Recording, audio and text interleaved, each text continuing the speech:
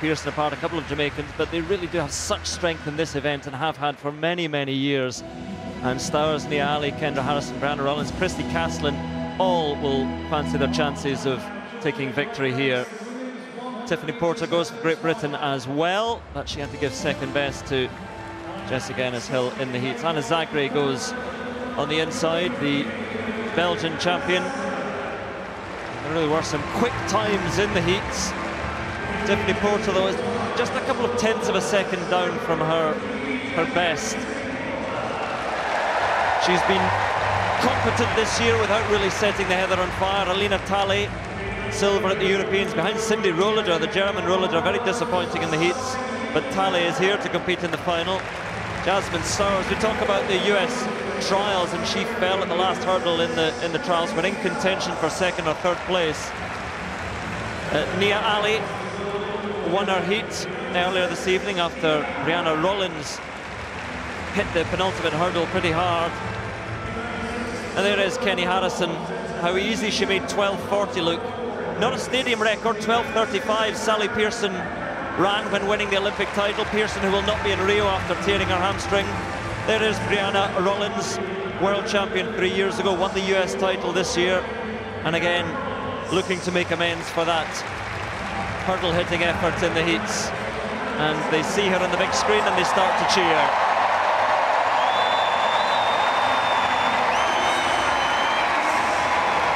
If she can run close to her time from the heat, she'll be very, very pleased. Anything in the 12:70s. Christy Caslin goes in lane 9. Second at the US Championships behind Brianna Rollins. So again, a hugely powerful American lineup within this final.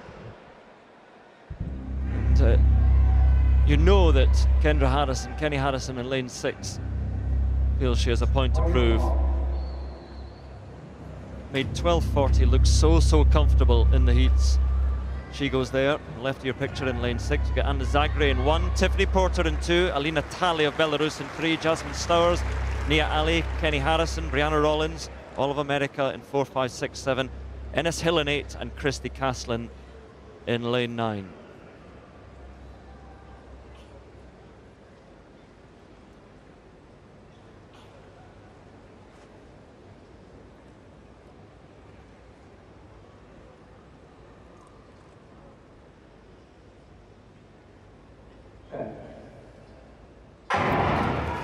Cleanly away, and Nia Ali up sharply, but Kendra Harrison already into a slight lead, and Harrison just blowing over the hurdles. Oh, and down goes Jasmine Stowers, but here comes Harrison.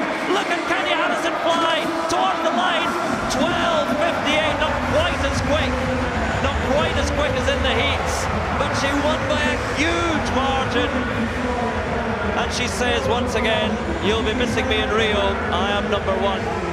But that is the nature of the US trials. But here tonight in London, she has won.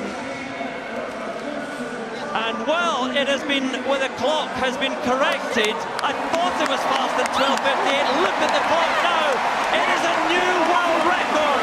And the ancient record of Jadranka Donkova of Bulgaria has gone. Kenny Harrison will not be at the Olympics, but she is the world record holder over 100 meters hurdles. And London rises to her. One of the oldest marks in the book has gone, and it's gone to Kendra Harrison. I was sitting next to Steve Cram, Andrew, and as we were watching this race, I said, this is quick, no doubt about it. And then when we saw the clock at 12:57, we had a little bit of dismay, but it looks like she dipped under at that clock, and the second time was given of 12:57, which was Brianna Rollins. What a performance. Right at the beginning, I did introduce, when we were down in the call room, the quality of the field. Knowing that this young lady has the ability, we saw her cruise through the first rounds, 12:40, looking very easy and steady, and she just went through it in the final, and what a race. And we're all deprived of her in Rio. Hurdles are one of the things that it shouldn't be like this in the hurdles, because things can happen in a one-off race. I know that's the nature of the US trials.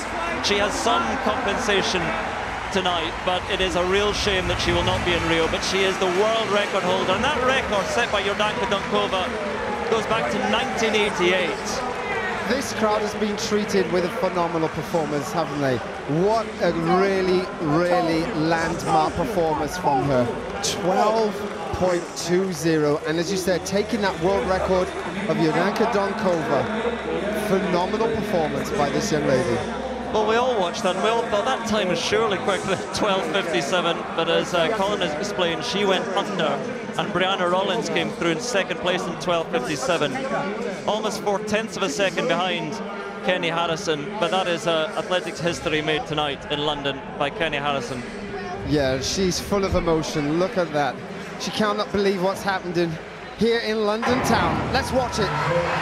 Explodes out the blocks. She gets a clean very first hurdle. Looks like she falls off the barrier, but she just rolls off it, didn't she? And she runs off that trail leg so aggressively. This is a world-class field. She's absolutely destroying. Look at the margin of victory.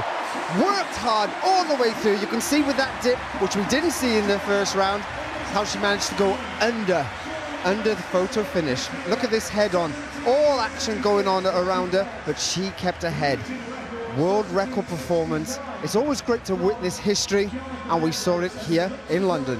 Well, saw her run 12.24 in Eugene earlier this year and got close to that old record, and 12.20 tonight. We knew this track was quick, we knew she was quick, but as Colin was saying there, that is a world-class field. She has that gap, that lead over. An astonishing run by Kenny Harrison. Unfortunately, Jessica Harris didn't quite live up to what we were hoping that she could do, but she was in a field. Well, she will remember this. She may have won the Olympic Games here, but also now she saw the world record run, and she was in that race. Oh, well, she didn't think she had it. We didn't think. They all saw it, and they said to her, there you are, world record holder. What a very special moment, and a very, very old record is gone from the books. 28 years it has lasted. But now Jurdanka Donkova's mark is gone. Kendra Harrison is the world record holder, and she's talking to Rob. Kenny, you have